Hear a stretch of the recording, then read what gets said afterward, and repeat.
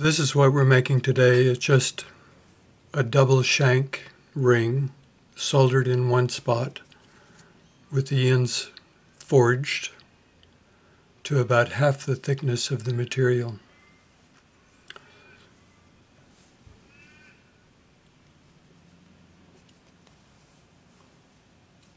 Nice and simple.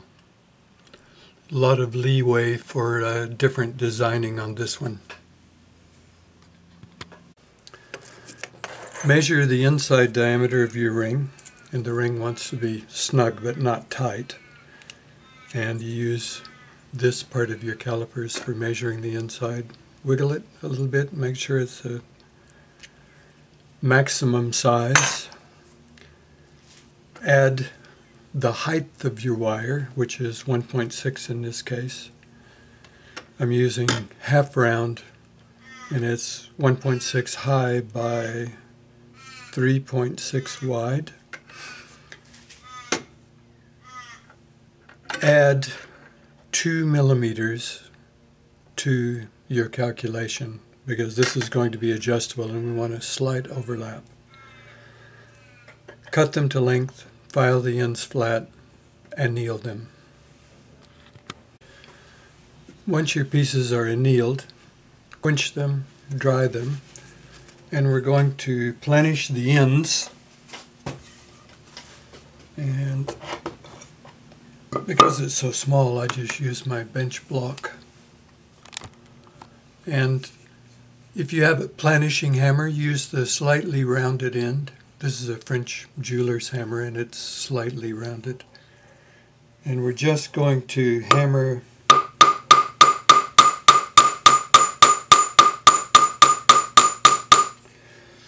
about that much of the end.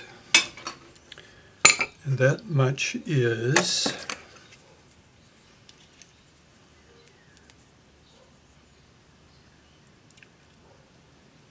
the total length of the mark is 8.6 millimeters. So do all 4 ends.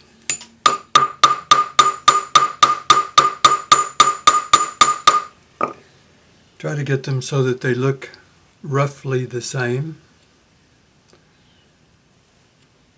And then lightly file, slight round on the end.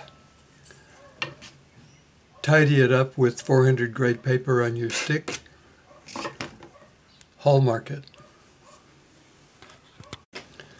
Now, what I want to do is take one of the ring shanks and I'm going to hold it sideways at about third the distance with my parallel jaw pliers, and I'm just going to give it a little tweak.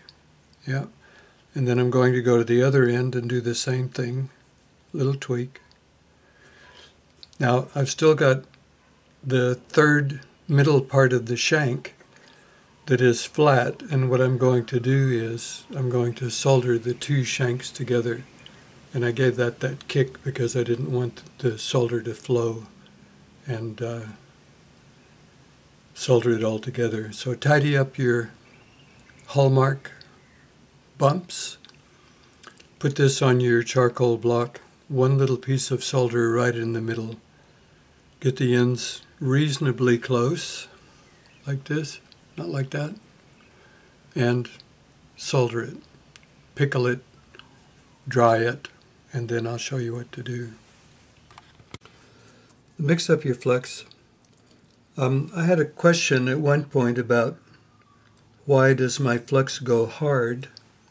I didn't have an answer at the time, but what happens is if you let it go dry, it gets really hard and it's really difficult to get it so that it's mixed up again. But I found if you always keep a little layer of distilled water on top, it doesn't go hard. So hopefully that helps. So a fairly generous piece of hard solder. This is about 6 millimeters long, and you're going to nestle it right in there. Pick it up with your flux brush. You can use tweezers if you want, but I usually like to pick it up with my brush, because that way it ensures that it has flux on it. Nice neutral flame, but for those of you that just have an LPG or a acetylene torch, just turn it on. Use whatever size flame you want. Dry out the flux. Keep your solder pick in your hand in case you need to push things around. And both sides of your ring need to be the same temperature, so I'm just straight down, back and forth. The flux will go clear.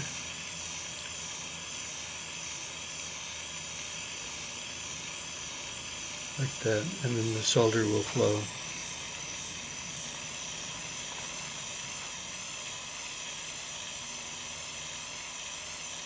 There it goes. Now it's run the full length of where that was together, and that's fine. Push it a little bit to make sure it's not stuck to your charcoal. Quench it in water and pickle it. When you come out of the pickle, rinse it, dry it, have a look, and if you did a proper solder join, it won't take any cleaning up. Yeah. So now we're going to form this around our ring mandrel using a rawhide hammer. And when we planished the ends of this, we work hardened it, but when we soldered it, we annealed it. So it's all nice and soft now and ready to go. So about 2 or 3 sizes smaller than your ring size. Push this around. And the reason I spread this way is I want to put one of those in the middle of the other two. So just bend it accordingly.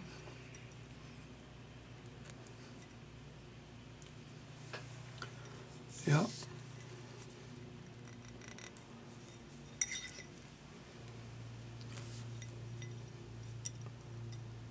So fingers, rawhide hammer. You could use ring bending pliers, but I try not to because they put marks in the metal. And the idea for me was to make this ring simply, no marks, polish it, and it's done. So a little bit of judicious hammering and bending.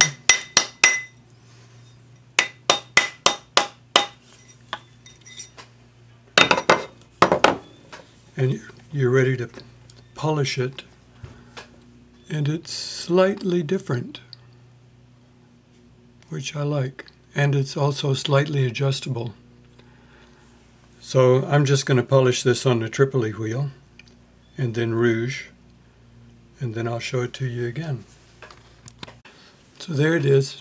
A little bit of soap and water now, and you're ready to rock and roll.